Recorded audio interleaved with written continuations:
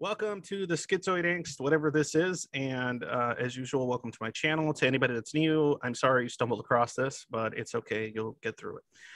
In any case, today we will be speaking with and let me try to pronounce this right because I'm terrible usually at this. Dr. Daniel Winarick. Winarick. I got close. You did. I got close because I bet most people say what? Winarick. Winarick. Okay. Winarick. I'm just Dr. W. Whatever. Yeah. I'm gonna mess this up. In any case, we're gonna be speaking with this individual, and I got Birb here next to me. We're gonna cover all sorts of subjects, from just general schizoid stuff to really nitty-gritty information about therapy and diagnosis and a variety of factors, variety of things.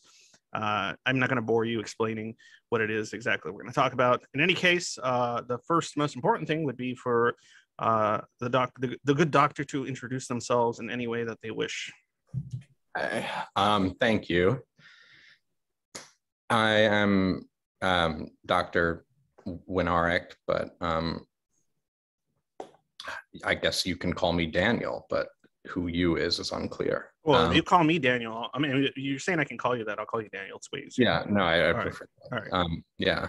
I have a PhD in clinical psychology from Adelphi University, which is in Garden City, Long Island. And I have a license to practice psychology. So I'm licensed by New York State. I'm in private practice where I do psychotherapy and testing for learning disabilities and ADHD. My research interests are in schizoid personality disorder, which makes me somewhat rare among clinical psychologists. And humans. And humans, yeah. I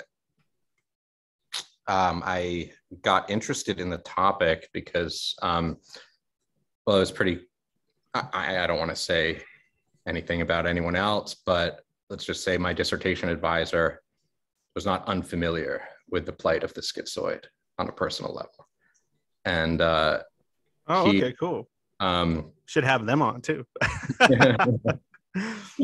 Yeah, that would be something.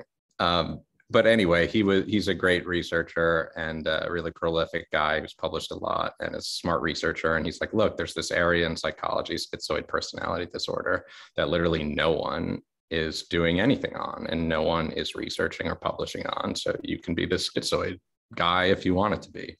So I started, having to come up with like a dissertation project. I started researching schizoid personality disorder when I was doing my externship in a psychiatric emergency room. The benefit of that while waiting for people to come in crisis is you have access to this really great library system at Columbia. So I found articles going back to, the 80s on schizoid personality disorder that I otherwise would not have had access to, and was struck by just a letter to the editor in the American Journal of Psychiatry by someone named John Livesley to someone who's a little more famous, Theodore Millon. I don't know if you've ever heard of him, but he's this guy who's Millon's personality theory. He kind of we're terrible with names, so yeah. I mean, he has, he's just got a cool theory of personality that includes a serious, in-depth, look at schizoid dynamics and stuff, which is unusual. But so there was an argument between him and someone else about the distinction between schizoid and avoidant personality disorders, both being marked by, high introversion, social isolation, social withdrawal. The DSM defines avoidant personality disorder as involving social withdrawal due to fear of rejection, embarrassment, humiliation. Whereas schizoid PD, at least after DSM-3, was defined as social isolation due to a lack of desire for social relationships.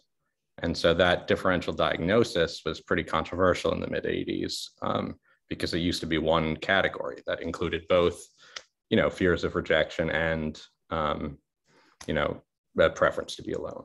Well, they did one thing right, and that was separating them. That was absolutely the right move. I'm sure Burr would agree. Yeah. definitely. Yeah. Anyway, so my dissertation looked at whether it was the right move and how to, answer that question, because right, it's not theoretically, it's not necessarily just a matter of opinion. Like there is an empirical answer theoretically, or at least that was my goal, to sort of frame it as a question that could be answered. So right, I had to figure out a way to measure this idea of avoidant personality as defined by the DSM, and this idea of schizoid personality as defined by the DSM, and then compare them on how much they desire social relationships or not. And I found basically evidence that they are distinct disorders, like you said, but they do overlap in some ways that's not appreciated by the DSM. So it's certainly a kind of a, like an easy way out of answering the question. Don't pull back punches. You speak. That was my conclusion, was that they're different, but people with schizoid personality disorder, the variables that I looked at are kind of interesting. So I looked at rejection sensitivity, social anhedonia, which I think your audience probably knows what anhedonia means. Yeah, we don't just know what it is; we live it. Yeah, right. So there's people think there's social anhedonia and physical anhedonia, but I just looked at social anhedonia because I don't think getting pleasure from physical activity is necessarily that much of a marker of anything. We can stop right there for a second. I have seen some research that in schizophrenia spectrum, there's a reduced sensitivity in terms of physical touch, pain sensitivity, eyesight, smell, along those lines. And a lot of schizoids in the community do report that they don't have a lot of physical sensations, be it sexually or enjoyment of food or stuff like that. That's kind of a recurring theme. And that's also true for me. I don't know about angst, but it's certainly true for me that certain sensations are very dulled. Plenty of stuff is pretty dull, especially when the anhedonia really kicks off, for sure. Yeah, so I don't know if it makes that much sense to separate them into social and physical anhedonia. I think it's anhedonia. It's just I agree.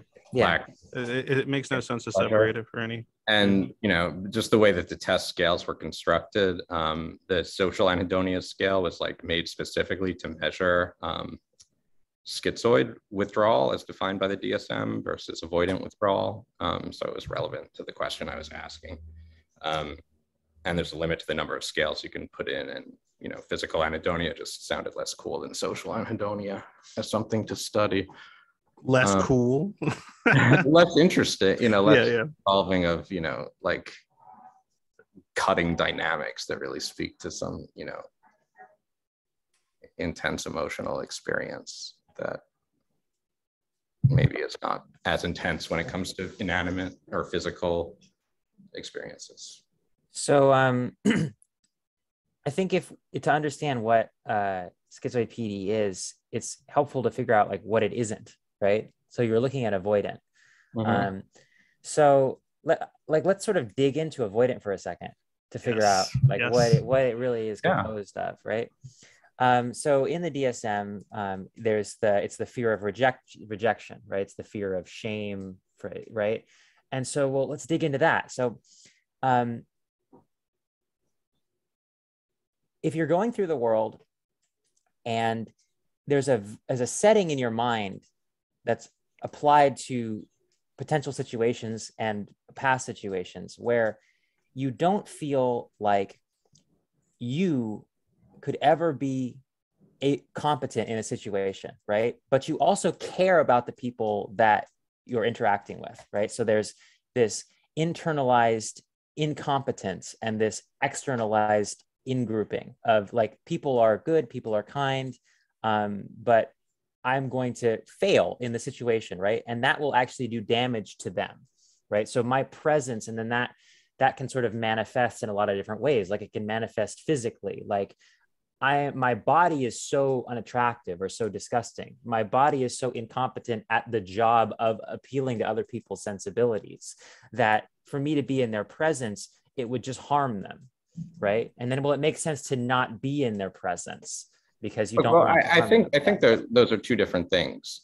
Whether or not you don't want to be around people because you're worried that you're going to harm them or hurt them or something, or if you're worried that they're going to harm or hurt you. I mean, in some way, exactly. two sides of the coin, for sure. But, I think theoretically, there's an argument that the dynamic of being afraid that you're going to hurt someone else by your presence, I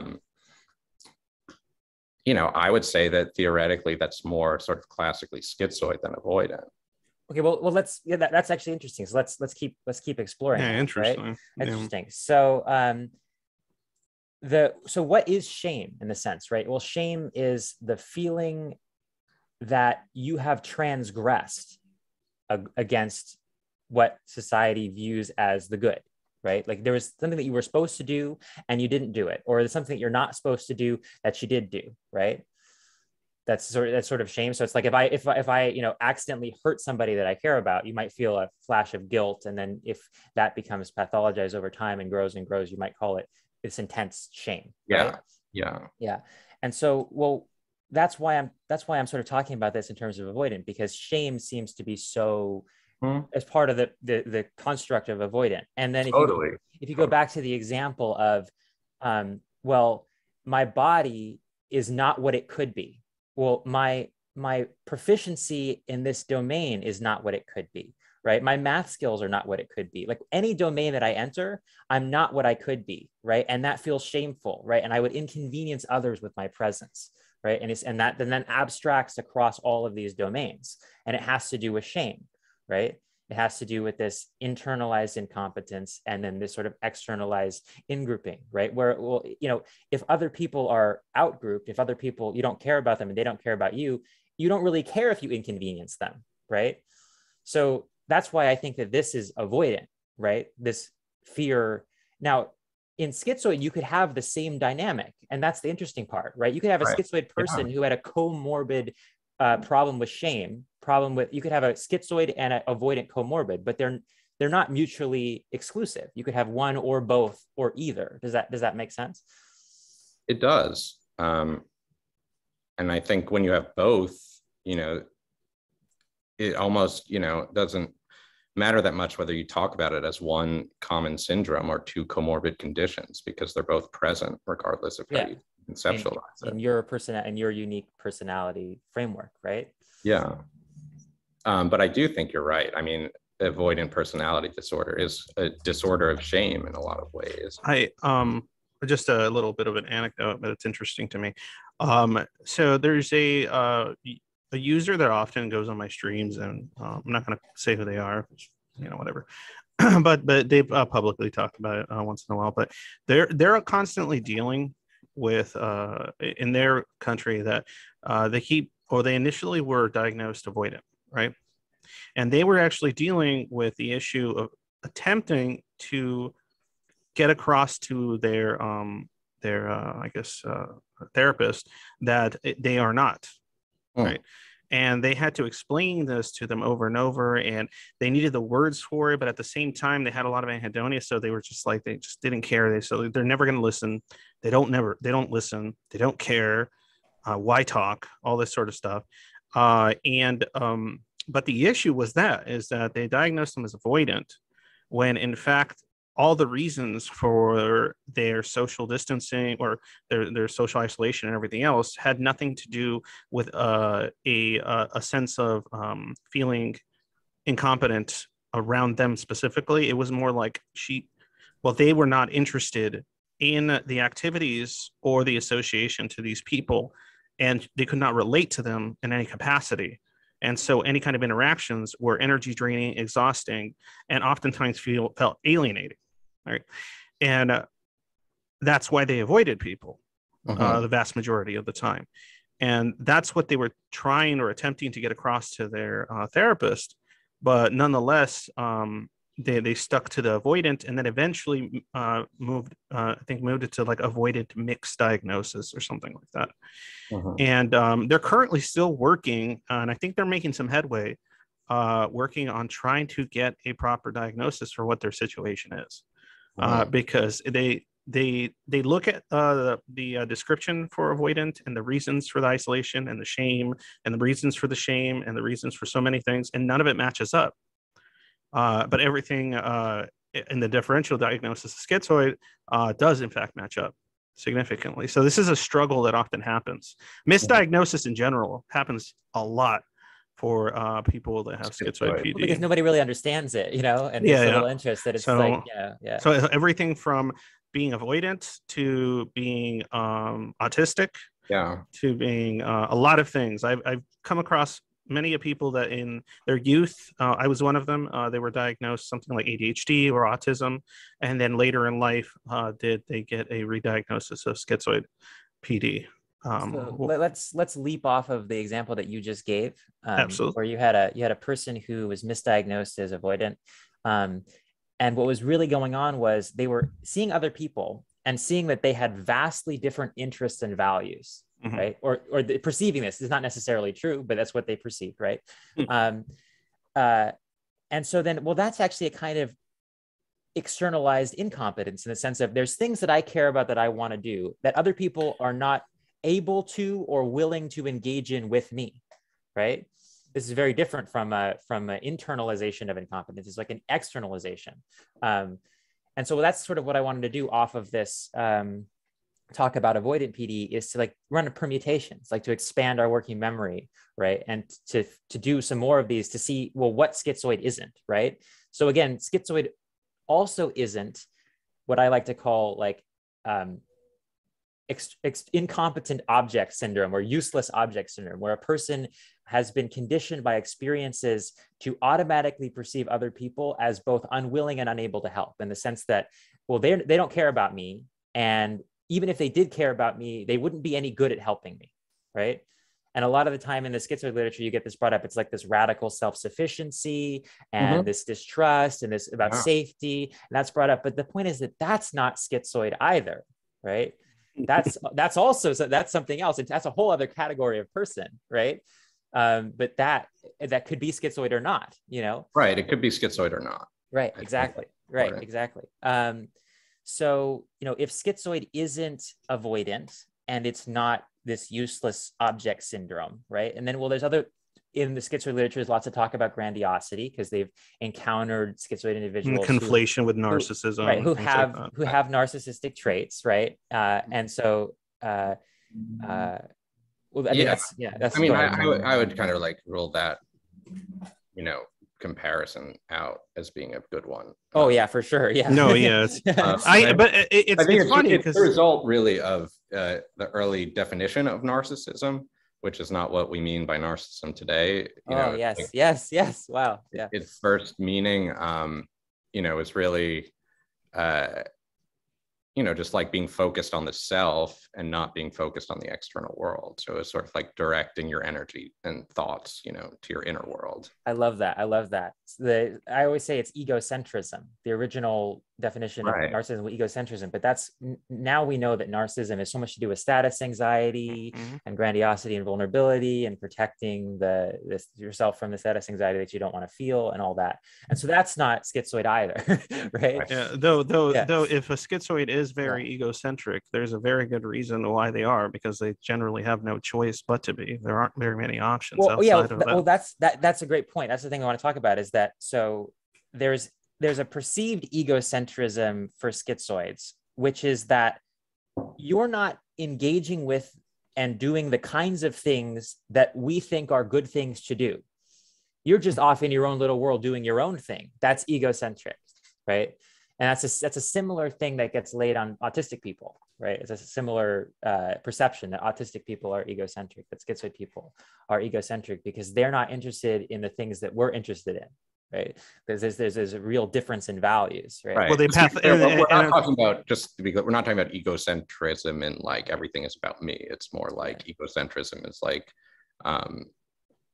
you're in your own inner world and you're not thinking about like external things as having a meaning about your own value. You're just sort of focused on what's going on in your own head at the expense of the outside world, if that makes sense. And unfortunately, the issue becomes when you don't align yourself with the values of your environment. They tend to pathologize that. So Yeah. Yeah, they do. Sorry, Bird, were you gonna Oh continue? yeah. So anyway, we've just been going over some of the common things that people think about schizoids that aren't true, right? So this is important work to do. The next part is to start talking about like what schizoid is, Yeah. So like I think if you could give your Yeah, perspective about what it actually is. Yeah. Yeah, we want your definition, your rundown. Yeah, so I just wanted to address schizotypal because of what Birb was saying about it being important to make sure it's clear what is and what isn't schizoid. And schizotypal is another one, like avoidant. That's a whole can of worms too. Yeah. But, in short, the difference is, and this is very reductionistic, right? This is like, just down to the bare bones. It's obviously, more nuanced, but basically, so there's schizotypal has social isolation, which is from schizoid and avoidant, and it has fear of rejection and rejection sensitivity like avoidant, and then what makes it its own thing is the addition of attenuated symptoms of psychosis. So schizotypal is like from avoidant, it has the fear of rejection. From schizoid and avoidant, it has the social isolation. And then from, the schizophrenia spectrum, psychotic disorders, it has, lighter versions or less severe, less intense versions of delusions, which would be, like unusual or odd beliefs, and like a lesser version of hallucinations, which would be like unusual perceptual experiences. Yeah, I was watching a video produced by a schizotypal girl about her own experiences. And what she was talking about was how easily influenced she was. I want to separate this out because, in histrionic. Oh, I know which one you're talking about. Yeah, in histrionic people, that's part of it, is being easily influenced, but the mechanism is very different, right? In histrionic, the mechanism is, oh, well, everybody is a friend and everybody is very competent. So obviously I should believe you, right? It's like a priori. But with this girl who's making this video, it really seemed like she would look over videos about like conspiracy theories or about different ways of viewing the world, very eccentric ways of viewing the world, which are just slightly out of the norm. And it would be so difficult for her to do two things. One is to zoom in on the details to see any inconsistencies. And the second thing is to nest that belief within social context, right? Which is like, well, this person believes this on this website, but then how does that interact with the whole of the rest of how humanity perceives this thing, right? So she couldn't concretize to get out of it, and then she couldn't nest to get out of it. And so these are two really important facets in understanding, I think, schizoid and schizophrenia spectrum is the opposite of concretization, which we'll call abstraction, right? Yeah. And I want to make a critical difference here, because this is what will come in is like, well, aren't schizophrenics not abstract? Because you give them a proverb test, and does a rolling stone gather moss, right? And all the schizophrenics go, well, I don't know what that means, right? It's rolling as a stone rolling downhill. What does that mean, right? And the thing is that when they're saying abstraction in that sense, they're really combining two other mechanisms that they don't know they're combining. They're combining the vagueness, the abstractness of the thought, the amount of packed information that it contains. And the second thing is the working memory of how much of the information of a domain you can nest at a particular time, right? So working memory. So for that, and to understand that analogy, this is what I use all the time just to get it across, is in order to understand a rolling stone gathers no moss, you have to nest the concept of a stone rolling with moss on it or not on it. You have to nest the concepts of a person not being in a place, a person moving either away through thoughts or away through the physical world from place to place, right? And not gathering valuable connections, not amassing resources, whatever it is. It's very abstract. There's a lot of potential that hasn't been unpacked here, right? Yeah. And in order to get the metaphor, you have to be able to do the abstract part and the nesting part. But if you ask people on schizophrenia spectrum questions about leaving and being drawn out of the world and drawing to different thoughts, they'll follow you through those modes of abstraction. In fact, there's a very severely schizophrenic girl that I heard about in a lecture who actually expressed the experience of being pulled away from the interpersonal domain. It's like you're becoming a different person. It's like, I'm not here with you anymore. Like, you're going away. What's happening, right? And so, you can see that aspect of the task that they gave them, they're fully capable of, but the nesting, they're not, right? And so that's why it's important to make this distinction. Anyways, why was I saying this? Yeah, right. I know. Can you define nesting for me? Oh, okay. Yeah, sorry. So this is just about working memory. So let's say that you're looking at a domain and it's at a level of detail, right? It could be any level of detail. You could be looking at God, or you could be looking at the texture of a tree, right? Whatever level of detail is fine. It's the amount of information that you can work with in the moment is your working memory rather than your recall. So it's like, I can memorize every knob on this tree and I know where they all are, and I can hold them all in my head at the same time, and I have names for all of them, right? And if your working memory closes in, then you can't nest as many of them. It's like running through a math equation, right? Like, you have to do this step and this step and this step and this step, right? And so people who have expansive working memory, they can solve the math equation right away because they don't have to use the striatum. They don't have to put anything into their procedural memory, right? They can say, oh, it all makes sense, right? But someone with less working memory, they actually have to get each piece and put it into their procedural memory, and then they can do the operations. So it takes them longer to learn, right? And what affects working memory? So where is nesting in that? Sorry. So when I say nesting, what I mean is nesting context, right? So an example for schizophrenia spectrum would be, so there's this belief that I hold. You employing context in your working memory. Yeah, exactly. There's this belief that I hold in this domain, right? This part of the domain. And I'm nesting that next to what somebody else thinks about the same thing. And well, how competent are they? And what do other people think about them? And if they think that, I don't. Yeah, exactly. I think contextualizing is another word. Yeah, probably. Nesting or contextualizing. Yeah. Contextuality is good too. Yeah. Anyway, so yeah. I think, No, but I think that's a really profound point about the sayings, Proverbs. The Proverbs. I give this test called the Wyatt like every week, where people have to read a passage about Proverbs, and I can't think of the name Proverb. It's ridiculous, but I don't know very many either. Yeah, I mean, 2 birds, 1 stone. Is that a proverb? There's like shallow brooks are noisy, fall 7 times, get up 8. Water under the bridge, is that one? Does that count? Yeah, sure. But it's I think the ability to understand that, or to understand the context and use it in understanding and perceiving the world, is fundamentally, or schizotypal disorder, schizophrenia. These are disorders, I would say, of meaning making. And in the ability of somebody's semantic memory to basically function, or for different concepts to form some sort of coherent narrative in their mind. What is an issue there is that oftentimes, if we're talking about people that are always in a different kind of space of thinking, and as Birb described, the abstract kind of plane of thinking, oftentimes there are a lot of narratives that are constructed and are consistent within that plane. But I know where you're going. Yeah. I know exactly where you're going. Thank you. But unfortunately, many times that consistency in that narrative that's being constructed will not make sense to a person that is listening that isn't like that doesn't experience things in that manner.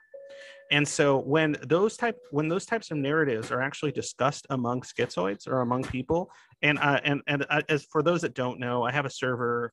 If you're diagnosed schizoid or self-diagnosed, we have a vetting system. But in any case, you can go to the Zoid Void on Discord. But a lot of the people, when they're communicating narratives that normally wouldn't have made or didn't make sense to their locale, to their family, to their friends, to their normal environment, to I guess what would be a neurotypical environment, when they describe those narratives to other people within the server that are like them, that have this similar diagnosis, all of a sudden these narratives make easy sense. They make sense. Yeah, we hear them and we go, that makes sense. There's so much context. I understand the consistency. Yeah. I understand the context. I understand what you're trying to say with all that. There is no what's the word? It's not disjointed like it's often described. A lot of those narratives, like a lovely experience to me for people. Yeah, and it is, because it allows people like this to actually start regulating their moods and actually have simmering values similar values and start creating I guess some kind of pseudo community connection or human connection, because they hear other people going, oh, that makes sense, and then explaining why that makes sense to them, and then the explanation for why that makes sense to the person who said it. And so, but Birb, I know you probably want to go off of this. Go a little more there's just so much context that we don't really understand what we're talking about. I am the king of vagueness. So. Yeah, you are. It's infuriating for me. Yeah, I know it is. And I still need to define schizoid, what it is. Yeah. Please go ahead. Yeah. No, go ahead. We'll get back. Okay. I mean, so where to start? I mean, you could start with ancient Greece and Hippocrates and Galen and the theory of the four humors, which was like 4 different substances in the human body that determine your health and personality. And one of the humors was phlegm. So there was the phlegmatic personality type. And, from my research, that would be the closest, historical precursor to what we now see as schizoid personality. I think one of the number one historical precursors of that time was just look at Diogenes. Diogenes. I think Diogenes had more than just. No, I know. I'm joking.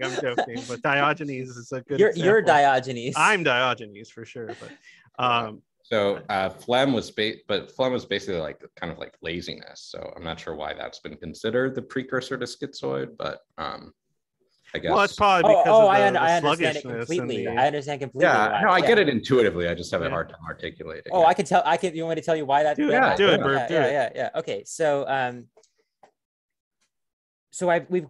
I've separated the difference between a complicated theoretical working memory task and abstraction.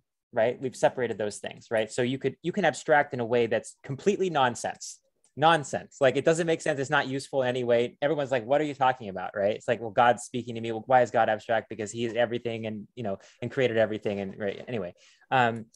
So there's the concrete space, there's the abstract space, and then there's the interpersonal equidistant space, which is between the two. And most people, most of the time, their concerns are about, well, where's the next meal going to come from? And well, what did you say to me on Friday? And well, how competent is that guy at our particular job or task, right? Why do people care so much about their next freaking meal? Like, I know.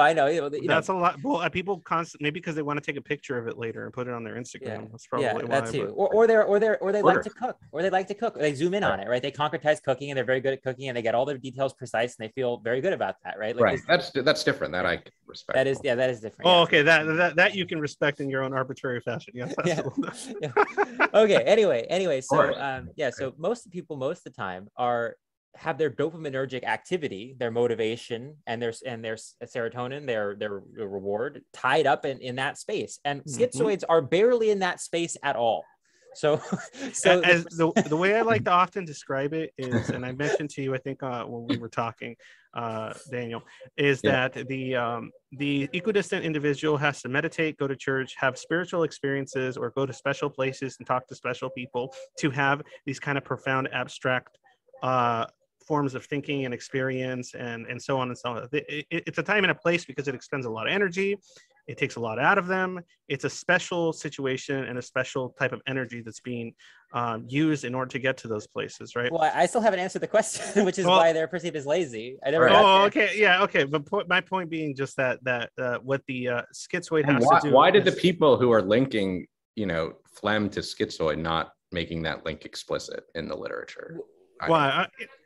The reason they're called lazy, the reason lazy is because from the perspective of these equidistant people, they're not interested in any of the things they care about, or they're not doing it, right? Well, you're lazy because what does that mean? Well, you're not doing the things that I want you to do. So you're lazy, right? That's it. Yeah. I mean, it's not that complicated. You're not accomplished. You're not competent at the task that I consider to be valuable. And thus you are lazy. Well, it's not even competent because they're not even doing it. There's no chance to observe their competence because they're not doing it at all. Yeah. But if they do it, they probably do it in a very sluggish, uninterested, or poor way. Yeah, definitely. Yeah. So there's the, well, then you can see how that would be internalized to create an avoidant personality within a schizoid, right? So you, other people see you doing these things sluggishly and not very engaged because you don't really care about them, right? And then they externalize incompetence on you, which then if they're your in-group, if they're a parent or a friend or a girlfriend or a boyfriend or a brother, then you might trust them, right? And you might go, oh, well, I am lazy and I am incompetent,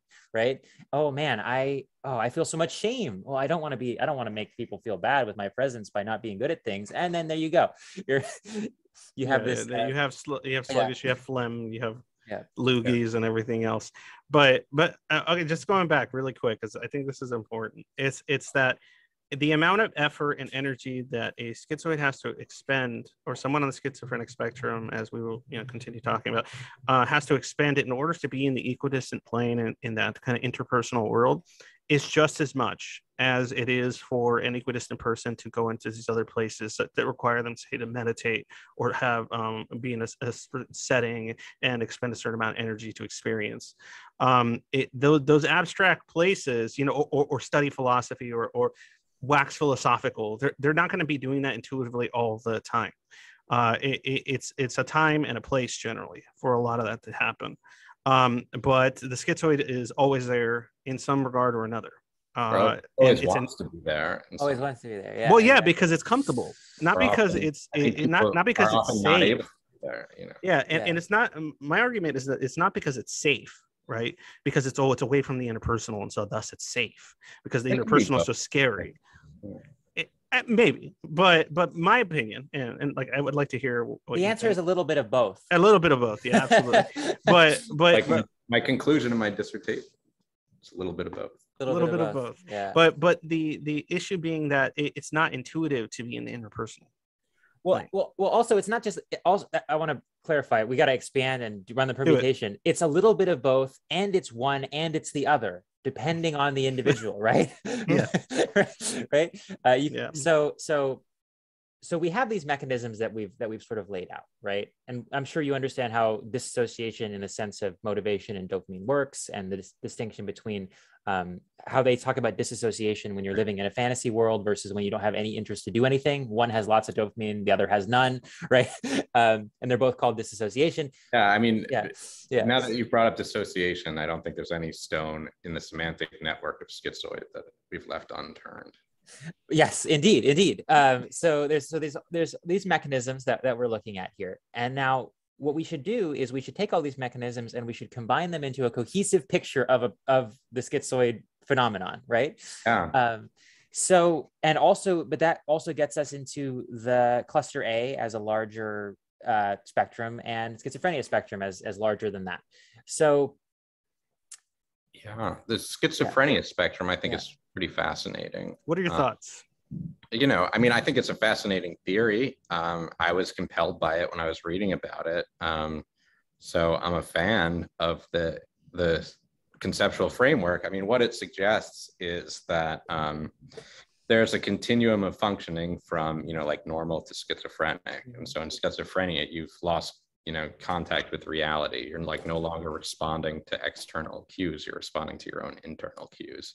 And then there's other behaviors like disorganization and flat affect or hearing things or seeing things or positive symptoms. Yeah, positive symptoms and negative symptoms.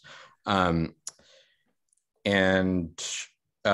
originally, the sort of schizophrenia spectrum hypothesis of psychopathology started really with Emil Kraepelin, who's considered the father of descriptive psychiatry and the DSM in general, who thought that, there were basically only two mental disorders. There was dementia praecox, which was the historical name for schizophrenia, and there was manic depressive psychosis.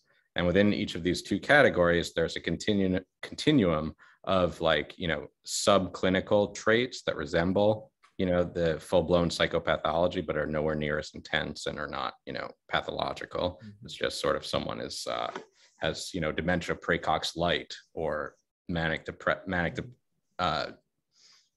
depressive psychosis light or something. And then so along the spectrum, you go from normal personality traits to pathological personality traits that, resemble more and more, what we think of as the condition of schizophrenia or bipolar disorder. And so Kraepelin thought there was a personality style that could be identified that he called the premorbid schizophrenia personality, or the personality that's at risk for developing schizophrenia. And this personality was thought to possess the traits of schizophrenia, but like I said, in a lesser degree. And these traits, are often have been described as sort of the shrinking away from reality and, finding everything in life to be insurmountable and sort of withdrawing into the self and in one's own sort of reality. I think what he described as the pre-morbid schizophrenia or the at-risk personality for schizophrenia does resemble definitions of schizoid personality disorder in the DSM when it got split from avoidant PD that focus on schizoid PD. Really, after the DSM-3, schizoid PD basically became negative symptom schizophrenia light. And I think that's a problem. And I don't think of schizoid personality disorder that way, but I think that basically, a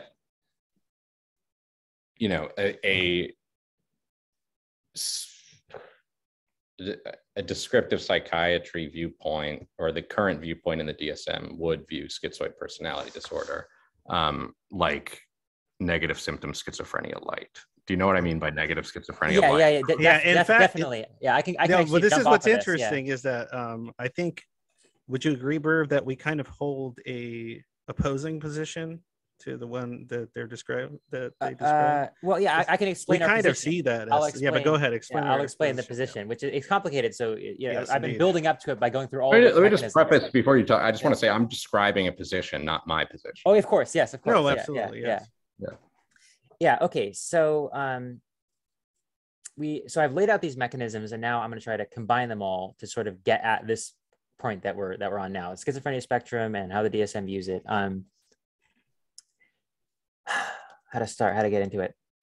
So if we've established that to the schizoidness, there's a tendency to want to be over the equidistant. There's a tendency to want to think in categories that to think above the everyday activities, not in terms of like I'm better than them, but just in terms of, well, what are the ways that people behave? Looking at all these different ways that people behave, and then going, that's not for me. That's not for me. That's not for me.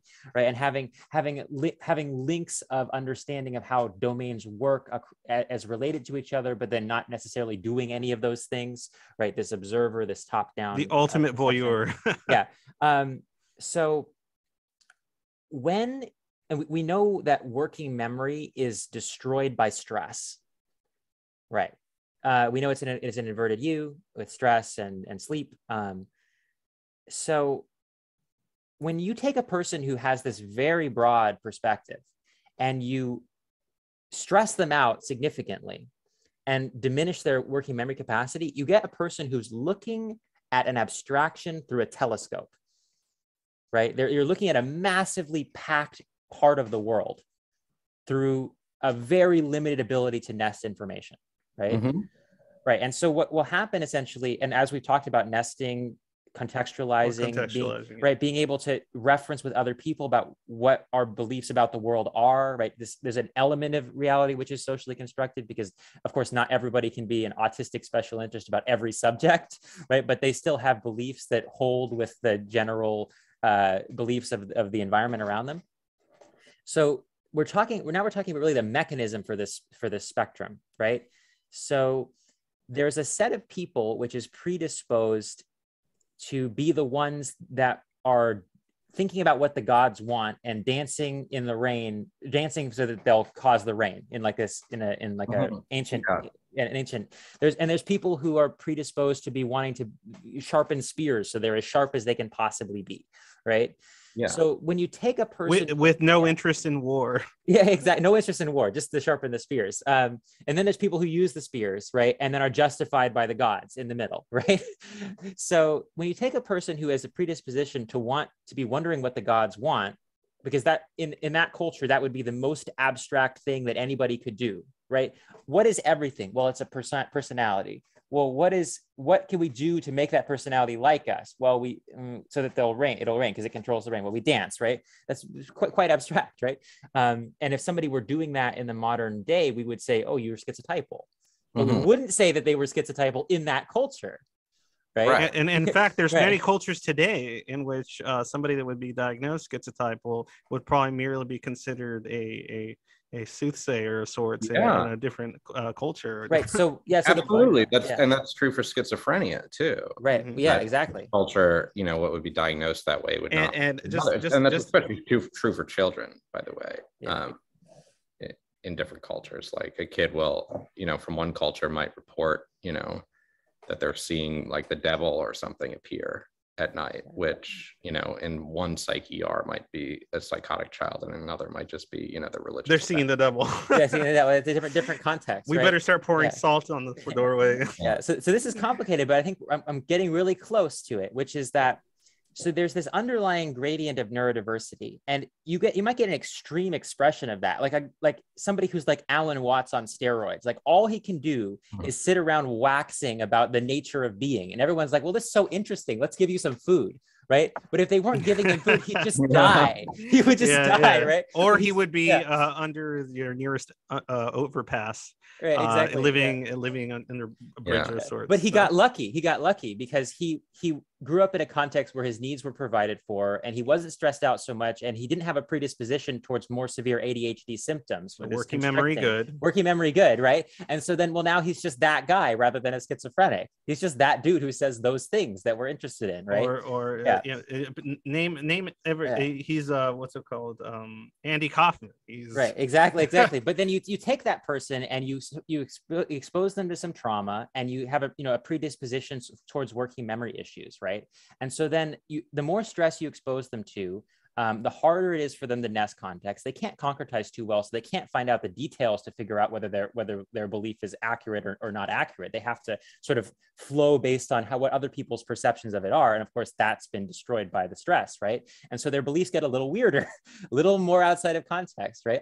Just a little bit, right? They might be in the same vein of philosophy, but they'll be talking about Kierkegaard in a way that everyone else goes, that's not what he meant, or, and whether they're wrong or right is, well, I don't know. But the point is that, each time their working memory gets hit, it becomes more difficult for them to next context. They're already not a concretizer. So they just get further and further and further out of an interpretation of sense data that other people would agree with.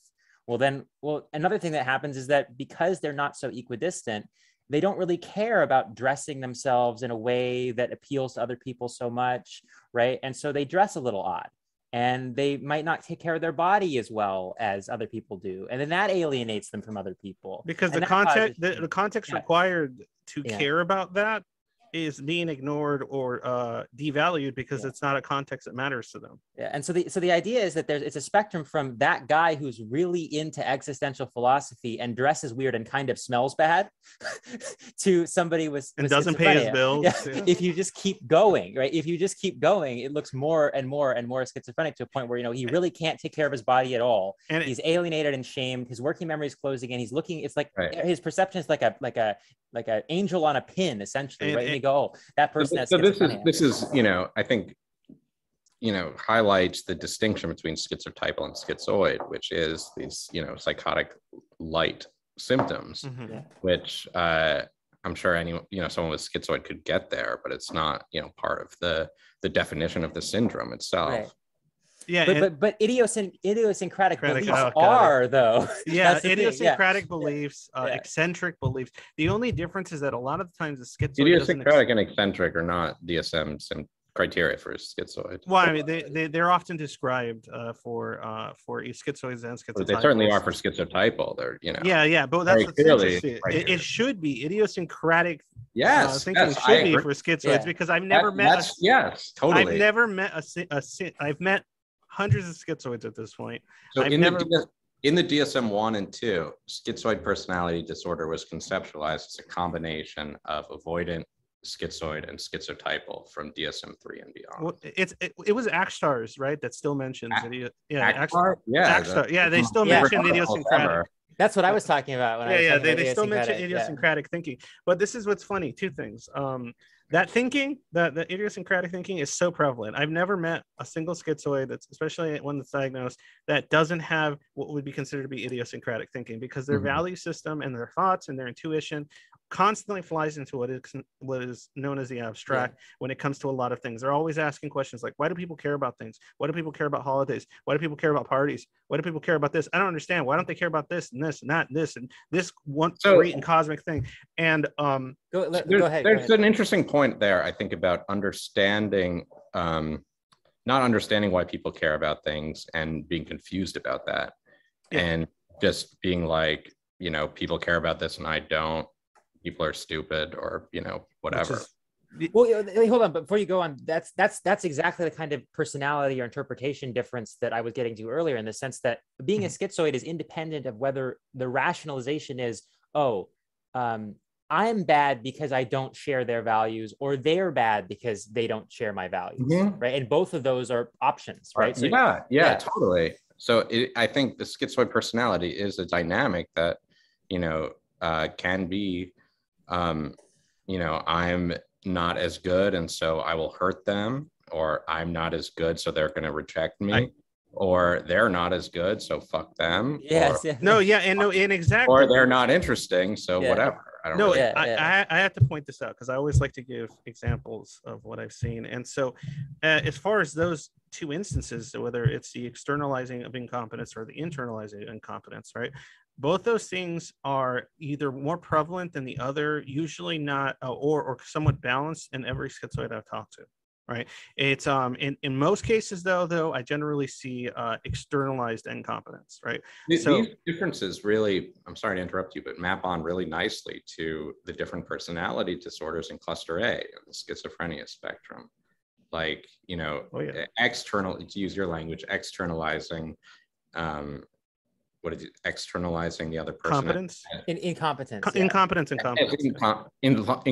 As the other person is incompetent, or the other person as dangerous? You know, externalizing incompetence would be, you are not competent, so you're not worth my time, right? You're right. I see. Okay. And internalizing incompetence is, I am not worth your time. Yeah. And so I see both of those. Externalizing malice. Oh, that's outgroup. That's what we say. Yeah, we talk about that too. Outgroup, in-group. Okay. So if I were to put a personality disorder label to these different solutions, I would, you know, externalizing malice is paranoid personality. Yes. You got it. Oh my God, he got it. Of course I got it. No, second nature. I've been immersed in this for no, absolutely. Ding, ding, ding. But what I was going to say is the other aspect too is you talked about the psychosis being in the schizotypal or more mild psychosis or whatever. What's interesting is I myself, including other schizoids that I've talked to, also experience this when their stress levels and anxiety levels have become too high. Well, their working memory closes in. Yeah. So once their working memory starts closing in significantly, they've told me, I've had episodes that I hid from everyone for like where a week or two, I couldn't differentiate what was happening around me. Reality was essentially warping, and I felt disassociated or derealized for like a week straight. I didn't know what was happening. And like in my case, I had, I had a new baby. I was going to school. I was working a full-time job, right? I'm doing all these things and dealing with all this other shit. Real quick when that happens. Yeah, that'll stress out a regular person, much less a fucking covert schizoid, right? And so when all that was adding up, along with a bunch of other stuff, for a good week straight, I was terrified of everything, irrationally terrified of everything. So I'm a horror buff, right? I'm a big horror buff. I'm a big horror nut. I couldn't watch the movies I normally watch. I couldn't read the comics I normally read. I couldn't play the video games I normally play. I couldn't listen to the music I normally listen to. I had to basically all my free time was spent just being as calm in calming situations as possible, because I was terrified of everything. Because any little thing, like I would think about, I don't know, I would think about any concept, and then it would turn into this and this, and it would extend itself all the way into this existential dread and nihilism. Right. And I'm sure, Angst, we don't have to tell you about this. I deal with the same shit. Like, on And so for that week straight, I was in a state of panic and existential dread that I couldn't shake off until eventually my stress levels from the external world reduced. And so my working memory expanded. And so thus I was able to contextualize things a lot better. And then guess what? I was able to slowly get back to my normal hobbies and interests. Yeah. And I think maybe the solitude or whatever, well, in my case, it wasn't solitude. You took, I think that enabled you to constitute yourself. And I had to just check out in every way possible, totally, emotionally or whatever, in order to so yeah, I was in a state of just when I wasn't panicking, I was in a state of anhedonia. Yeah. And anhedonia and just disassociation. So an anxious anhedonia construct. Yeah, exactly. Yeah. So I just wanted to convey that. I'm the guy that says the kind of experiential shit, so that the Zoids watching go, I do the things, So two things to try to make a narrative. One is that working memory deficits are common among schizotypal, schizoid. All of them. Cluster A, all of them, nonverbal learning disability, ADHD, NPD, BPD. And I'm sure, there's, some, autism, that kind of category has been kind of it's become like one mangled mess. We'll get into that. Don't worry. All right. But, so I kind of rather just not even talk about it, but. Oh, no, I could give you tools to talk about it. Yeah. It's hard to, grapple with, because it's it's a touchy subject too, and it's also conceptually we love touchy subjects. We do. Cobweb. But anyway, I don't know about working memory and autism, because there's a lot of debates about. Well, the person you're speaking to is autistic. Memory, so hello. Working memory, nonverbal disability. Hello, autistic. Yeah, Birb, I would assume as Asperger's, and now that would be called autism, high functioning autism. Oh no, I'm actually quite low functioning. Yeah. I literally can't leave my house. I can't leave my house. It's just constant. Birb, don't get it mixed up. Birb is good at converstions, that are very topical. Technical. I'm good at technical conversations. That's about it. I honestly, I can't even say you have anything or you don't have anything, because I've heard as you're talking and you seem perfectly well related, and I think most people listening would probably perceive that. In this domain I'm well related because it's a special interest. I zoom into this domain. I have stuff to say, but why is that a controversial thing to say? It's not like schizoid people cannot be well related at times. It's true. Yeah, it's true. No, absolutely. Yeah. Yes, so I just wanted to highlight working memory, the working memory deficits that you guys point out, experientially, and I'm sure there's empirical evidence. I think that provides support for the idea that there is a schizophrenia spectrum, and that schizoid personality disorder is somewhere on that spectrum, or wouldn't share this feature in common with all these other, syndromes considered to be on the spectrum, and they all have this underlying feature of working memory deficits. Well, I think the important distinction here is if you see a person who has a working memory deficit, but it's in the domain of building desks with hammers, right? And it's really difficult for them to nest all the instructions to be able to complete the project, and they fail. You would never call that schizophrenia. But if you see a person who's going, well, back to that ridiculous concept of everyone else has stopped dancing dancing for the rain, but this person hasn't, right? And you see, well, Sapolsky says it's just context, but it's really context and content, right? Because worrying about whether you're able to build a desk is very different from worrying about what the nature of being is. What does God want, right? And there's what does God want in social context with lots of working memory. And there's building a desk in social context with lots of working memory. And then there's a restricted working memory version of both. And the restricted working memory version of what does God want, we call schizophrenia.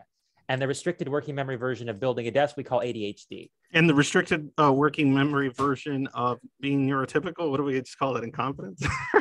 No, I mean the ADHD, I already covered it. Oh, right? Okay, yeah. That's true. Well, the restricted... that fair to ADHD. I think ADHD is somewhat atypical, Yeah, well, no, I mean, when I say ADHD, I just think about I just think about these working memory differences across a spectrum of different behaviors, right? Yeah. So I mean, when I say working memory deficits and ADHD, they're kind of synonymous for me, right?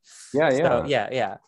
So because it's a mechanism, I mean, it's a mechanism that underlies so much of BPD as well, in terms of the splitting and the not being able to contextualize. Working memory deficits and BPD. Oh yeah. Yeah. And PD.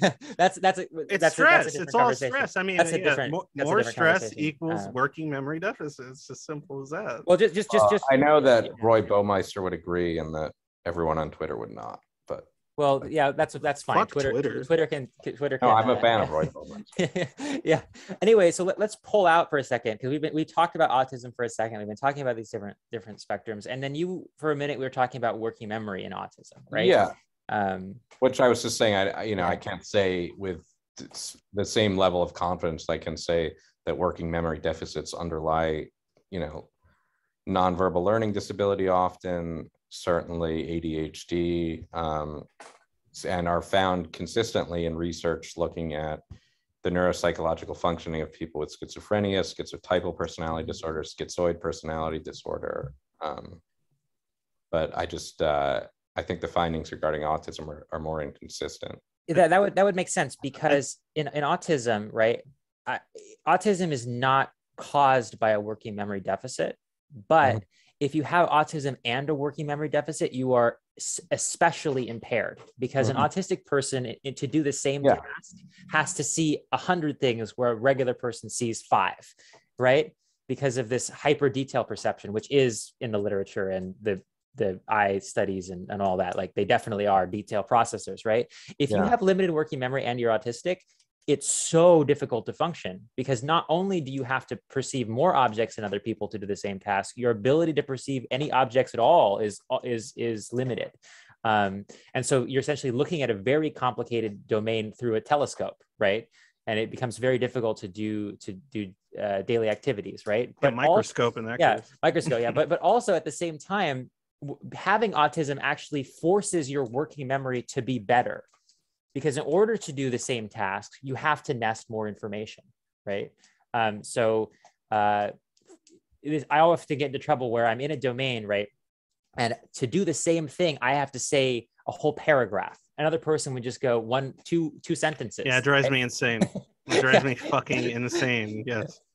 Anyway, so there's autism is associated with cortical overgrowth.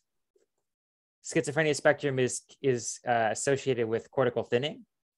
Autism is associated, I believe, with lots of glutamate. Schizophrenia spectrum might be associated with less glutamate. Ketamine, which restricts glutamate, gives you the symptoms of the negative and the positive symptoms of schizophrenia, which is interesting, right? So there's all these parallels and differences. Can we, categorically separate autism from schizoid then? Yes. Okay. Yeah, absolutely. Well, in this model, they're opposites. Yeah. They're actually opposites, right? Autistic people concretize too much, and schizoid people don't concretize enough.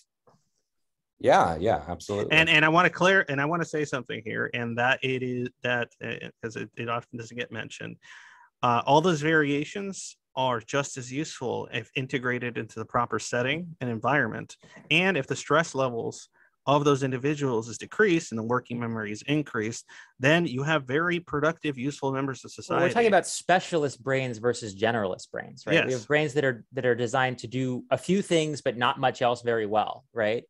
Yes. And if those people aren't identified and the environment isn't set up for them, then they're not going to be very useful at all, because they're going to be struggling to care for their basic needs. But if they were nested in a family environment with understanding and support, then they could be very useful, right? That's why, at Google, you've got like a whole floor of like schizoid-like engineers, basically in a womb-like cocoon work environment, and they're like the most amazing work ever. But some of them are schizoid and some of them are autistic, right? Depending on what they're doing. Yeah. Right. No, yeah, absolutely. And if it's staying on topic, they probably get along. It's being accommodated to them to optimize their functioning. I think the next thing is to really talk about, because my initial response was to go, well, those are mostly autistics because they're engineers. And then I was like, oh, but that might look bad. But then I realized that we've already gone over this. Like, the thing that schizoids are often naturally great at is psychology. Yes. Yeah. because psychology is about the problems that persist across domains, right?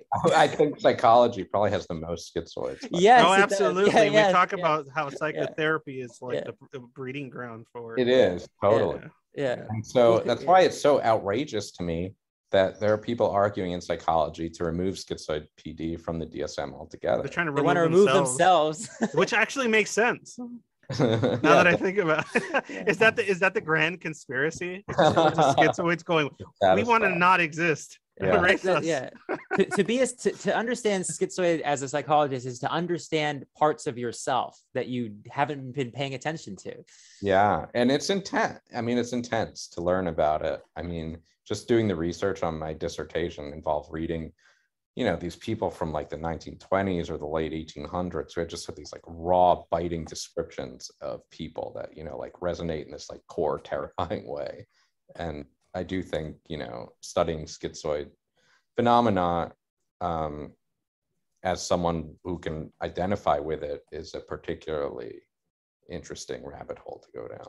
Yeah, and what's fascinating is when you're like this too, when you're this focused in, this honed in on these non-equidistant ways of thinking, is you often don't really put much merit in things like college degrees, titles, status, and distrust of institutions. Distrust of institutions. You're now in a forest. I know. Sorry. No, I don't care. Yeah, you can see my be wherever you want. Yeah, have fun. I like yeah. That one. That one's pretty I cool. spent like an hour on, you know, alone. No, do your thing. Shopping some weird photo. I mean, that's kind of odd. But what was I saying before I got distracted by the image? Birb, what was I saying? Help me. The generalized learning thing and the distrust of institutions, like exactly. And so a lot of the people that I come across, because there's often this kind of I wouldn't say it's like a stereotype, but that a lot of schizoids are a lot of them are fairly well read. They're well read. They're someone, I guess, considered to be someone intelligent, and all this sort of stuff. There's a lot of stereotypes surrounding them, but they're also nice, I would say. Yeah. They're polite. If that's what you mean. Yeah. Generally polite. Well, here, let me explain why. No, hold on. But Jesus, go ahead, Birb. I can't. I can't nest information right now. He said schizoids are nice, and I think the reason is not so much because of what they do, but because of so much of what they don't do. Yeah. Right? Like there's so much dopaminergic activity used in the equidistant space to undercut people and assess competence. And the schizoid is like, there's no reward. There's no reward. I'm glad that you brought up dopamine, right? We were talking about working memory. Yeah, but there's no reward system. And we're talking about schizophrenia, so we have to dopamine at some point. You know, and the relationship between dopamine and schizoid personality and what would happen if you gave someone with schizoid personality more or less dopamine, I think are really interesting questions. Oh, it's fascinating. Yeah. I just don't, you know, have a guess on that. I do. I have a guess on everything. Birb has a guess on all of that. So the problem with that whole thing is that with schizophrenic, so we know that dopamine, too much dopamine is like schizophrenia. Well, yeah, but we know that people, we need to have more working memory. We give them dopamine. Right. But we also know that schizophrenics have fucked working memory. Right. But they have too much dopamine, theoretically. Right. So here's the idea, right? So it's that there are parts of the brain, maybe in the rostral prefrontal cortex, which are associated with abstraction, right? Where I actually think that's the temporal lobe.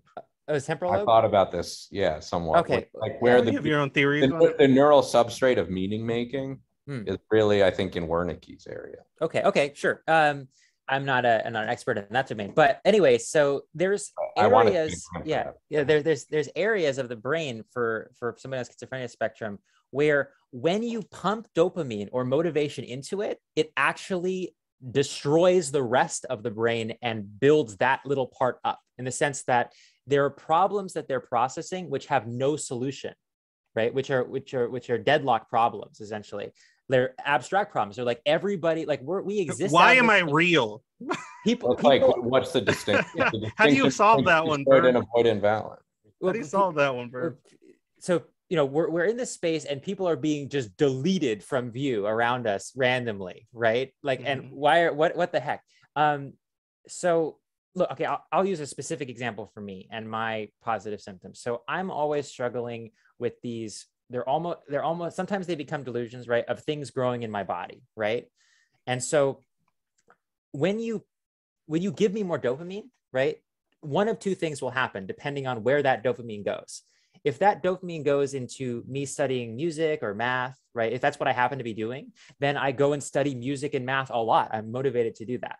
If the dopamine goes into the circuits involved in those thoughts about things growing in my body, I'm more motivated to act on the problems of something being in my body, right? Which is could get messy. Yeah, not everyone though, right? Is going to let the, I guess, you know, kind of lean into the dopamine rush associated with, you know, whatever sort of like non-productive thing you're doing. Or what did you, sorry, I'm a little bit out of it. What did you just say? What I was saying was, when you give me a stimulant, like if I take caffeine or something, it's Adderall. It's either or. Either I become delusional or I become super proficient at something that I'm trying to do. It's one or the other, right? And it's because it's depending on where the neuroplasticity is going, right? And so if it hits the productivity, well, then that makes me feel better and other people value me, right? And then my stress comes down, right? And then my working memory expands more. But if it hits the delusional circuit, right, then that causes a bunch of stress, right? Then then it sends dopamine delusional circuit, right? Exactly. It sends dopamine away. You know, you've got your own, you know, reality that you're living in. Exactly, right. It sends dopamine away from all of the other areas of the DLPFC and the prefrontal cortex. All of the other areas are going to sleep. It's sending it all to the amygdala and the striatum and all these patterns that I've developed to try to deal with the threat, essentially, right? Right. So I guess the interesting question is then what is going to determine whether dopamine gets, you know, channeled into the delusional or the in performance enhancing? I would argue the environment. I think it's time. I think it's time and the environment. Yeah. It's like, it's the time when you give them the dopamine, of what stage of thought they're in. I think you're right. I think it's a totally time, environment. The context of the situation. I also think that it has to do with the person's, you know, emotional and psychological development, their ability to self-regulate, their defensive functioning. What happens to a regular person if you give them hallucinogens at the wrong or right time in their life? Cray. Yeah. It depends, right? It depends. You give them mushrooms, you give them they have a DMT trip or something like that. They're gonna have a very different experience depending on their stress levels, and working memory, and what the hell is happening that day, and what movie they watched earlier. Everything else, they're gonna have a bad trip or a great one. What are schizoid attitudes towards hallucinogenics like mushrooms? I could tell you. My feeling would be that there would be fear, and you'd want to. Okay, no, this is what's interesting is I've heard a lot of both, but I've a lot of schizoids have told me that they enjoy them because it allows them to actually start it lessens that hedonia because they start experiencing and interacting with things that they value more, and so thus they start having like feelings of like euphoria or one second, hold on, I have to go. You're saying schizoid people that you know dislike anhedonia. I mean, say that again?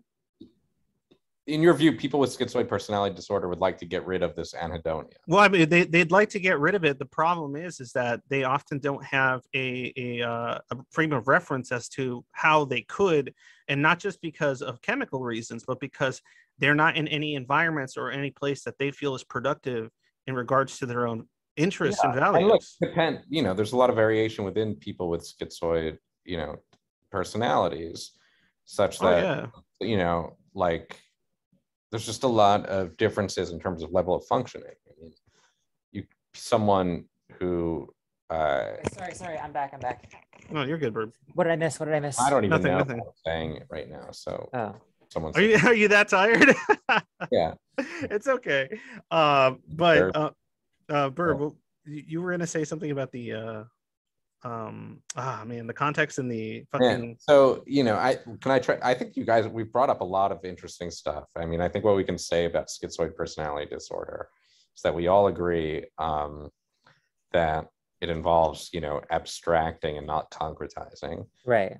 That involves working memory deficits, that it involves more than just like, you know, a lack of desire for social relationships, but a much more, I think, conflicted picture and intense. I think intense ambivalence is a term I would use to characterize schizoid phenomena. Ambivalence to things Intense, that we don't give a shit about. Yes.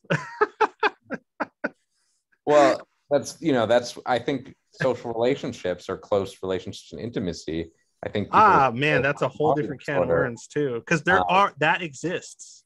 That's what's so cool, is that on this server I see intimacy increase, I see social relationships, I see socialization happen on the server. It's just the systems or the machinations in which these things occur are completely foreign to what a neurotypical person would qualify as being socializing and in socialization. Well, there's a debate, even like, you know, one of the criteria for schizoid PD is like has few friends, and it's actually like operationalized like less than 2 or something. And the question is like, what about social media friends? You know, well, even then it's really difficult, because even on the internet we're very alienated, because we can find individuals that have similar interests, but it's hard to find other people that have this kind of experiential situation, this experience of life. And so there's a higher chance of locating people like this on the internet. And the internet, in fact, is, I think Eleanor, Dr. Greenberg had mentioned, is like the age of the schizoid right now. The age of the schizoid. I've tweeted that frequently.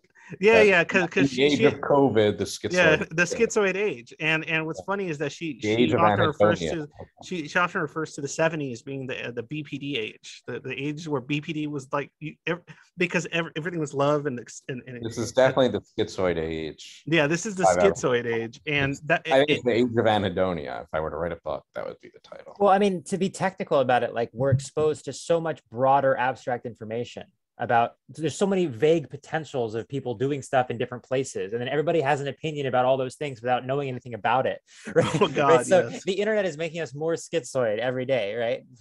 Yeah. But no, I just think there's like a general like curiosity about schizoid that people share because they see themselves in it, and some people are more afraid of acknowledging that than others. And I think some people don't and are not schizoid. Well, they become so afraid of it that they reject people like that. So. Yeah. And I think people also, there are other people who are not schizoid. I think often interpret schizoid behavior, you know, as like, you know, a personal attack, maybe. Yeah. Oh yeah, like you don't value on status. You don't care about it. Or just like, you know, the person's not giving me what I need or something. Exactly. Like that. There's one thing that schizoids don't give a shit about, it's decorum 90% of the time. Oh, schizoid minimalism, right? No furniture. Why do I need a frame on my bed? The mattress works just fine. Why do I need a dresser? I can just put my clothes in the cardboard. I used to keep all my clothes in the cardboard box because I didn't understand the point of a dresser. Why fold my clothes? Why do I care about wrinkles? Wrinkles don't matter. I mean, I can imagine someone being a hoarder with schizoid. Well, that would be a different mechanism. That'd be it wouldn't be because they're hoarding because of the quality of the items. To be hoarding because they don't care enough to clean. It's not like minimalism. It's like not even hoarding. I'm organizing the books on my bookshelf frequently to get this height and colors, you know, in the correct order, and that is a very schizoid thing, I think. I like to organize these books because these books are books that represent my ideas and connection to specific things and structures about the human mind and human experience. And so thus I like to... Would I be organizing books? No, but and so thus by organizing them, I'm somehow, and touching them, I'm somehow connecting myself to the information inside those books. Yeah. And I love it. No, and so thus, you know, giving them meaning and power and associating to my own existence. Books, and blah, blah. Yeah. Like, okay, if you're having all those thoughts, then maybe. I don't think I could have articulated that. I don't think anyone could have articulated. No, but I was saying, if you're having beautiful description. No, but if you're having but that wasn't even didn't require any effort. That's just how I think. That's what's funny. I have those kinds of thoughts constantly, and so if you're having those thoughts while doing it, then maybe you might be right. if that's what you're experiencing while doing, if symbolically represents something. I think the action itself, that would be the emphasis. I'm surprised that it's not that for some people, you know. I mean, an autistic version would be, focusing in, if you're organizing colors or something. It's like, well, I'm going to organize them. The topics of the book. That's really secondary. All the books happen to be like about schizoid personality disorder. Yeah. I'll show you my book collection. No, you show us. Fuck it. Let's get it in. I'm trying. We're gonna. This is staying in. This is staying in your book collection. Staying in. What do we got here? We got some. Oh, well, what is it? Well, zoom in. We can't see you. What you got? Oh, are you a bibliophile? I think, not like rare books. Self-admission, rare, antique, antiquarian psychiatry and psychology books. Nerd. Nerd. Sorry, I have the first through fourth edition of David Wexler's The Measurement of Adult Intelligence, but no second edition. I think I'm the only person in the face of the world who thought it would be a good idea to try to get every edition of that. Hey, why not? I don't read books because the information doesn't flow fast enough. I like audiobooks because I can turn them up to 2x speed or 3x speed. Yeah. That's I enjoy books. I like sitting there and I like audiobooks at a normal speed, but I like audiobooks about politics because I'm addicted to it, if you've ever seen my Twitter. But oh God, I have. We have. Oh yes, we have. God knows how many people can say that, but I wanted to go ahead. I just feel like we're good. We're not going to get to do justice to defining schizoid personality disorder, and maybe that's okay. But that's part of the fun. My view is that it has parts of schizoid avoidant and schizotypal, like John Livesley said in 1985, and that schizoid phenomena, or sort of the continuum of detachment to I guess being emotionally moved by things. We're definitely emotionally moved by things. Yeah, that's the part that pisses me off, honestly. My point is that it's a continuum. That's the part that pisses me off all the time, is hearing people say that people that are schizoid PD can't have any kind of emotional connection to anything. Well, what do you expect if the DSM defines it like, it's just because they're not paying attention. That's true. That's a good point. Because there's dissociation, and there's certain schizoids who are disassociated, and there's certain who aren't, right? So there's ones with alexithymia too. I that's, for me, that's sort of the same thing. Yeah. You guys are great knowing these constructs. So maybe you'll appreciate what it took for me to select like 7 traits that are theoretically relevant to distinguishing schizoid and avoidant. Oh, I'd like to hear those. So that's what my dissertation was. The traits were as follows: internalized shame, as measured by the internalized shame scale. Rejection sensitivity is measured by the rejection sensitivity questionnaire. Social anhedonia is measured by the revised social anhedonia scale, which was actually originally a part of a broader measure of schizotypy, or schizophrenia spectrum personality disorder, but later became a much more narrow scale. Attachment style, specifically avoidant versus anxious attachment. So I think attachment theory, is relevant to disentangling schizoid and avoidant PDs, because there's, 2 types of like detached attachment styles, right? One type is called dismissing avoidant attachment, and the other is anxious avoidant attachment. It doesn't take a great genius to map these onto the constructs of avoidant and schizoid personality disorder, which they map quite nicely. And what I found was that indeed, people who said they had a lot of schizoid traits also said that they had a lot of traits of avoidant attachment, whereas people with a lot of avoidant personality disorder traits said that they had a lot of both avoidant and anxious attachment. So attachment anxiety versus attachment avoidance is also, I think, an important variable. what the need to belong was another trait that I used. Because the DSM is basically saying people with schizoid PD don't have a need to belong. So it seems like an obvious Wrong. one. Yeah, false. Yeah. Right. Which they do and do not. But people with avoidant may have a stronger, need to belong than people with schizoid. Yeah. What's interesting too is that need to belong, or that description of not needing to belong, often is a construct within a lot of schizoids that they use in order to deal and cope with the alienation of not being able to connect to anyone. Absolutely.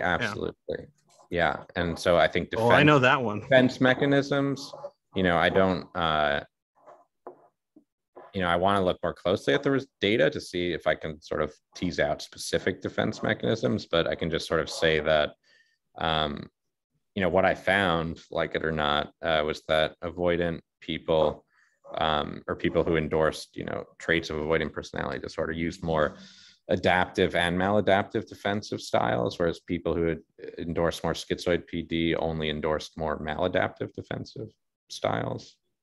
But, I had a hard time sort of,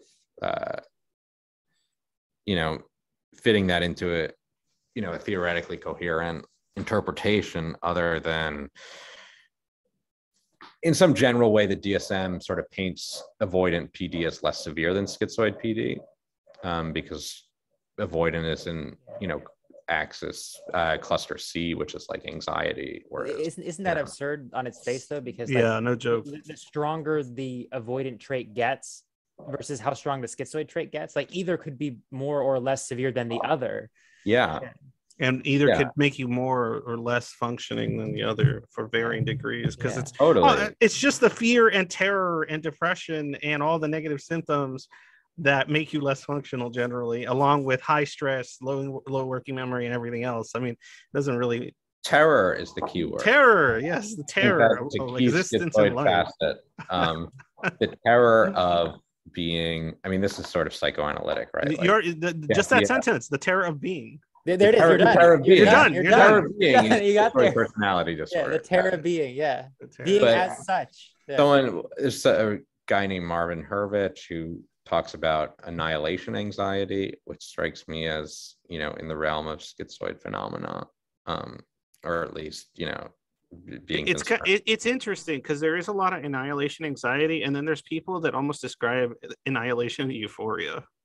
Yeah. Which is like, you can interpret this through Kierkegaard in the sense that like there's the fear of annihilating the whole for its parts, right? The fear of being sucked out of the perspective of so much possibility into one and being limited. There's a sense of being limited. Yeah, that's the fear. I would say that's similar to the fear of being consumed by another person, losing the self. The losing of autonomy is very fundamentally core schizoid feature is that it's, fear of, being eaten by the other person, basically. Yeah. I just feel like that's such a weird way of saying it though, right? When it's like, when I see Kierkegaard says, just choose, right? Like there's infinite potential. And the schizoid goes, no, I don't want to just choose. I want to stay in infinite potential. Thank you very much. Right. Right. Because, I think, and that anxiety about choosing, I think, is a schizoid feature. Yeah. And interestingly, it's also a feature of, I would say it's opposite, which is like dependent personality disorder, but they do share, I think, some interesting dynamics that I need to kind of think about more to elaborate on. Well, the dependent personality is interesting because if you fit it into the whole in-group, out-group, internalization thing, that's something where you've got internalized incompetence. You're externalizing externalized competence and internalized incompetence. But it's extreme, right? It's like very extreme. Yeah. But another thing to note is that personality disorders are not always so maladaptive. Like a lot of schizoid personality disorder is going to allow someone to win a Nobel Prize. It's going to that they won't care about. Or they may not, but they want to get back to whatever it is they're doing. Right. But it could lead to somebody, it could lead to Kant writing, whatever, something. Definitely Kant and Kierkegaard and Schopenhauer and Kant was literally the one who reformulated Hippocrates, theory of the four humors of phlegm as a personality, construct. Kant's whole moral philosophy is the most top-down moral philosophy that's ever been invented. It's like everything that we should do should be what everyone would do if the world was the best thing that it could be, if everyone did it. So it's like dumb. it's the exact opposite of like autistic morality, which is in this specific situation we do this because of this effect and this effect. That's autistic morality? Yes. I thought that's just being like a mature adult. Wait, no. Autistic morality would be Jesus. Come on, Verb. Give me the guy. Your favorite guy. John Stuart Mill. No, your favorite guy. What? Oh, wait. Wittgenstein? Yeah. Oh yeah. Autistic morality is Wittgenstein, obsessed about the use of particular words in particular contexts. Oh my God, with like a total hostility towards any affect or any Because it's unnecessary. It's not needed. It's not precise. It's not precise. It's not precise. It produces nothing. Hello, that's me. That's me. Hello. That's Verb. Wittgenstein. Wittgenstein. My little Wittgenstein. Yeah. So I think solitude is healthy. We all need it. And schizoid people need it more. Oh yeah. But we don't always need it. I wish I wrote this book that I'm about to push or got some profit from it, because I hope people do buy it because I love it. And as a bibliophile, shill, yeah. We're hitting. It's not my book, but I went on a sort of schizoid or ADHD hyper focus collecting spree of like, I got to get all the first edition hardcovers of this fucking book. And so I have several copies of Anthony Storr's book called Solitude.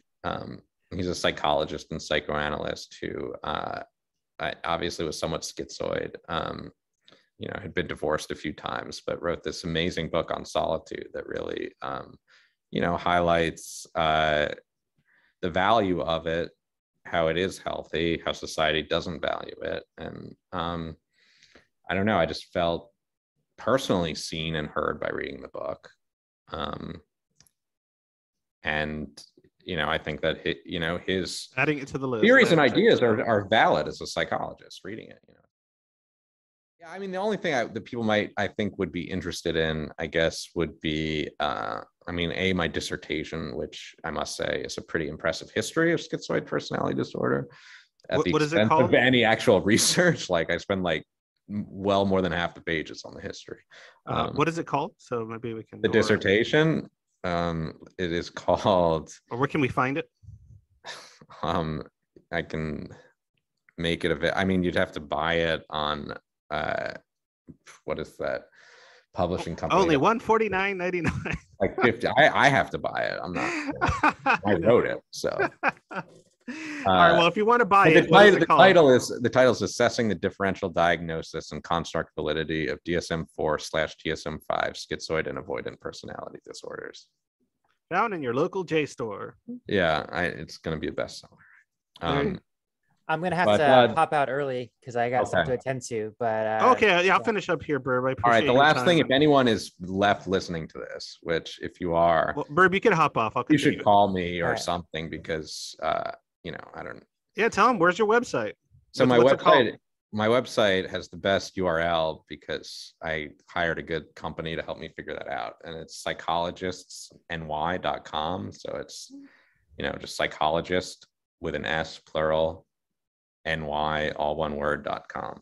Yeah, send that to me when you have the chance. That way I could put it in the video description when I do it. Sure. And any links you want, I can put them in the video description. Yeah. No, there's stuff that your listeners might be interested in. Especially, I got obsessed with creating a self-report measure of schizoid personality disorder because there isn't one. There is, in the research literature on schizotypal PD, it's called the Schizotypal Personality Questionnaire. There's the rejection sensitivity questionnaire, but there's nothing that really assesses schizoid because nobody can really define it because it has all these components of different things. So I was like, fuck it, I'm going to make a questionnaire. So I went to this website called the International Personality Item Pool, which if you're listening, is really cool because what it is some academic psychologists got access to, the actual versions of a bunch of real personality tests, paraphrased each question on those personality tests, made it publicly available so that you can use those items that are basically just paraphrased versions of, you know, like literally the questions on other personality tests. And they've correlated their, you know, paraphrased versions with the actual versions and shown there's not that much difference.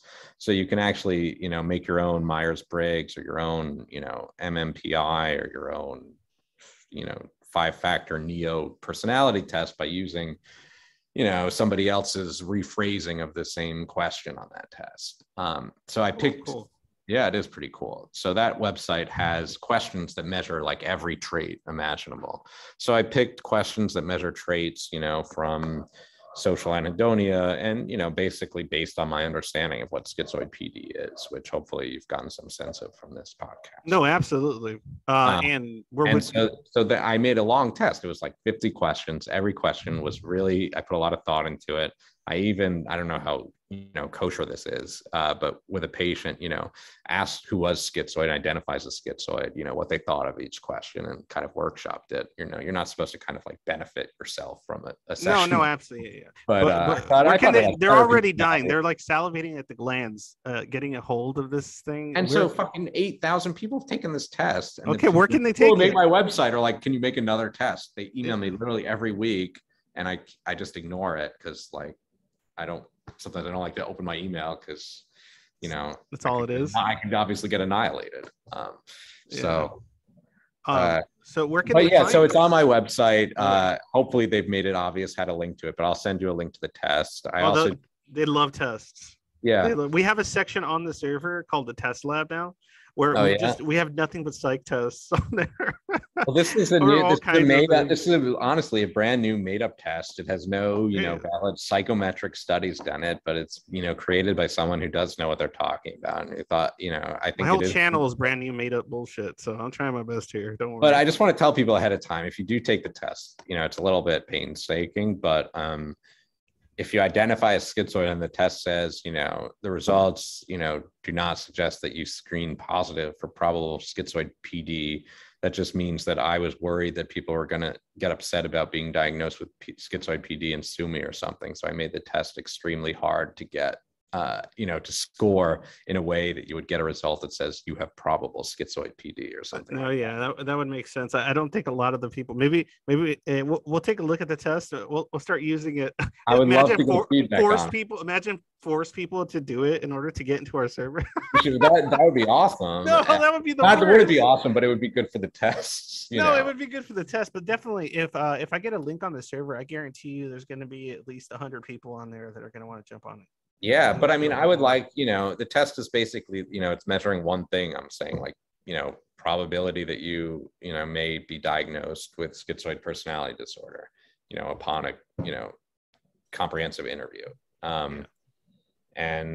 But I think that the test, you know, you could reasonably think about it in terms of it measuring different subfactors of schizoid PD or different, you know, components of it. And that's sort of what we were talking about today, are the different traits that comprise schizoid PD. And if people do take the test, you know, I would love to hear anybody's ideas about what those dimensions of schizoid PD, you know, they think the test does tap or doesn't tap. Well, if they send me any feedback, I can definitely relay it, since you said your email's flooded. The other thing, I had this idea today. I don't know if anyone's into it, but, you know, I wanted to say a little bit about the diagnosis and assessment of schizoid PD, and just about self-diagnosis in general, because obviously that's, you know, all the zeitgeist. Make your statement. Which, you know, is fine. You know, I'm sure there are some people who would, you know, be very upset about it or something, but whatever. My point is just that there are so many different ways to diagnose any mental disorder, and a lot of it depends on the psychiatrist or psychologist or social worker that you happen to see, and what their theoretical orientation is. So, you know, the gold standard academic psychology sort of be, you couldn't really criticize it from any sort of normie perspective. Would be the SIDP, which is the structured interview for personality disorders, which I have, for schizoid PD. It's just a bunch of questions. It's like a script. Literally, the assessment is me reading questions and then, checking a box if you answered yes or no, and then either following up or not, depending on what the script tells me. And a lot of people have issues with that as a way to diagnose anything, but for whatever it's worth, that's what's used to diagnose personality disorders in research. And it would be considered the gold standard. And I'm happy to read those questions to anybody who's interested in whether or not they would qualify for, formal DSM-5 TR schizoid PD. It could be done in a group. That sounds like a blast. I thought it would be cool. No, anything like that. Hey, if it lends credibility to me trying to help people, I don't give a shit. Yeah, and I would just say that people, I'll be reading the questions. People can listen and just write, check or X, depending on whether they feel like, the answer is yes or no, and then I can tell people. I guarantee you that if there would be people that would be interested in something like that, and we can definitely figure something out. That would be definitely a thing. Like that, I don't think I would have too much problem putting it out there and getting a few heads. Right. As long as that's one way to measure. Another is like through a bunch of self-report measures, like I gave in my dissertation. Another is to combine them, or you might just see someone who's like, "I got an intuition, you're schizoid," and then you've got a diagnosis. So, the quest for a formal diagnosis is certainly understandable, but I would just, take into account that the competence of different practitioners differs widely in connection to their knowledge of current diagnostic practices. Mm-hmm. Well, for me. Well, that's it for you. You got it? Okay. So just real quick, thank you for all that. Thank you for joining me. I'm going to show myself a little bit. So anybody listening to this that hasn't watched my stuff before, if you got to the end, please think about joining my Patreon. You can become a garden hermit there, which basically allows you to go into specific parts of the server. It also lets you join, get early access to videos like this, things like that. Whatever. If you want to contribute to this project, I really appreciate it. You have your hand up. Go ahead. If we're selling ourselves, I might as well. No, that's why I was saying shill away, shill. Yeah. So yeah, I know I'm kind of like self-conscious about shilling anything. Yeah, I was too, but I just stopped giving a shit because nothing matters. No, but I do, practice psychotherapy, and I do specialize in schizoid personality disorder. I do use Zoom. I do have an office in Manhattan on the Upper West Side, but also virtual. And the other thing that I do that I think is relevant to our discussion today about working memory is, neuropsych psychoeducational testing to diagnose ADHD, learning disabilities, those two mainly. And I try not to diagnose autism because I feel like I'm not an expert at that. And I don't want to say yes or no, but I'm very confident in my ability to diagnose ADHD or a learning disability. And I think that those things are sort of schizoid related. And in that, one of the things that people with schizoid personality deal with often is, problems with social interaction, not understanding what's happening. In other words, nonverbal learning disability, and problems with working memory, which you see in ADHD. So it wouldn't shock me if someone who thinks that they have schizoid also qualifies for one of these other diagnoses, which give you all types of good shit, like double time on the SATs or time and a half on the LSAT, or your boss would think twice about firing you because you have a diagnosis protected by the Americans with Disabilities Act. But I do charge a lot for this testing, but I would love to be available for you if that's what you want to do. I'm pretty good at it. If you're not broke, you can do it. Yeah. But I have a fighting skill. I'm truth be told, I have an assistant who will do it for like a lot less than me, and I'll take like the most of the money that. But she'll do the testing. She's very sweet, and I know that it's very hard to get a formal diagnosis of any of those. Oh, it's a bitch and a half. I am more affordable than other people in New York City, but way more expensive than people outside of New York City. No, of course. You live in New York City. You have to charge an arm and a leg for everything, considering that anywhere you live in New York City costs an arm and a leg. So yeah. I totally understand the what's the word? The problems Again, that come sliding with scale. It's been a pleasure. And I'm glad that you joined me. And read Jonathan Haidt's The Righteous Mind. Yes. Yeah, I will. I hope that you'd be interested in read Solitude by Anthony Storr. I will. I already said I got to check that out. But I hope you'd be interested in the future, any other conversations, if you ever, or any other kind of collaboration like the ones. I would love it. This was very comfortable for me. Honestly. Oh, good. I like it for it to be that way. Like I said, decorum is horseshit. So, in any case, thank you. And thank you to anybody watching. Have an awesome day. And as usual, when day is dark, always remember, happy day.